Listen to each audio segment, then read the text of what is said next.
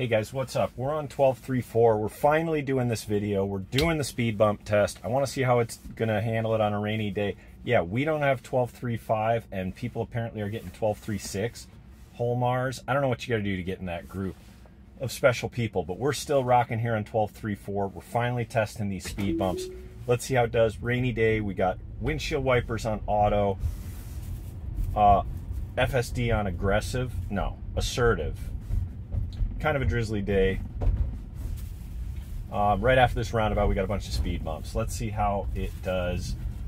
11.4.9. I probably took 6 months off the life of this car going over these speed bumps on 11.4.9. Obviously, it has no 11.4.9 had no ability to discern potholes or things in the road. Word on the street is that 12.3.4 and 5 and 6 do. So let's see how it does. We got our first one coming up right here. 25-mile-an-hour speed limit. We are going 21 as we approach this first bump.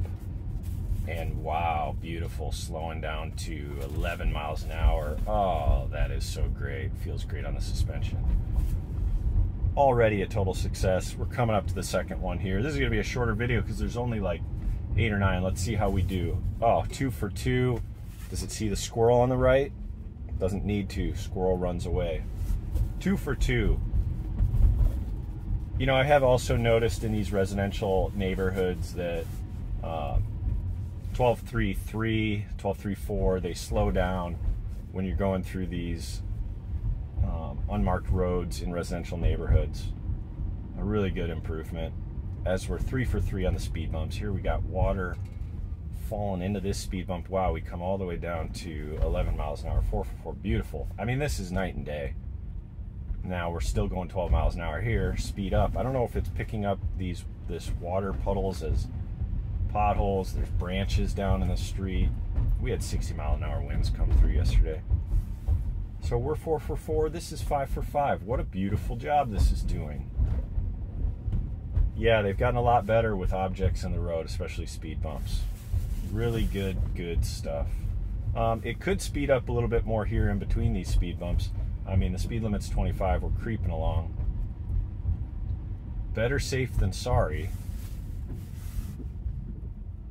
6 for 6, man. And it takes it perfectly, too. And that's very human-like, the way that it goes over it.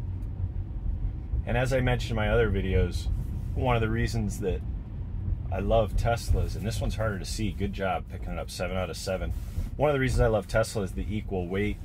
The battery weight's equal. If you go over speed bumps with a front-heavy internal combustion engine vehicle, you know how that feels.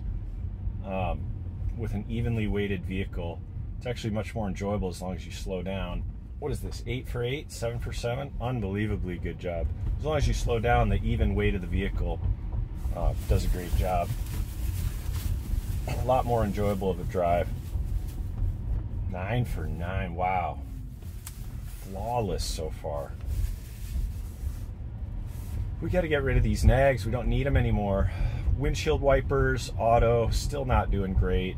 I mean, I'd run it right now. Every once in a while they come on. Is it seeing this? Yep. 11 for 11.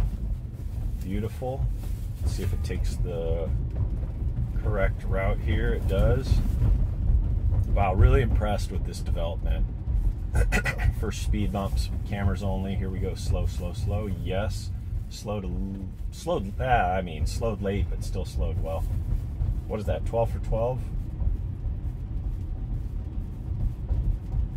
Absolutely beautiful. Flawless. 13 for 13. Yeah, such an appropriate speed. Good job.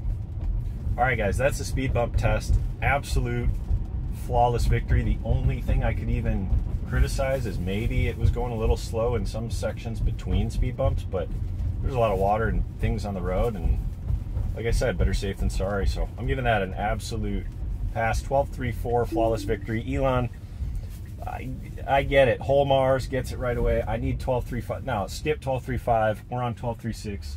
I need 12.3.6. All right, guys. See you next time.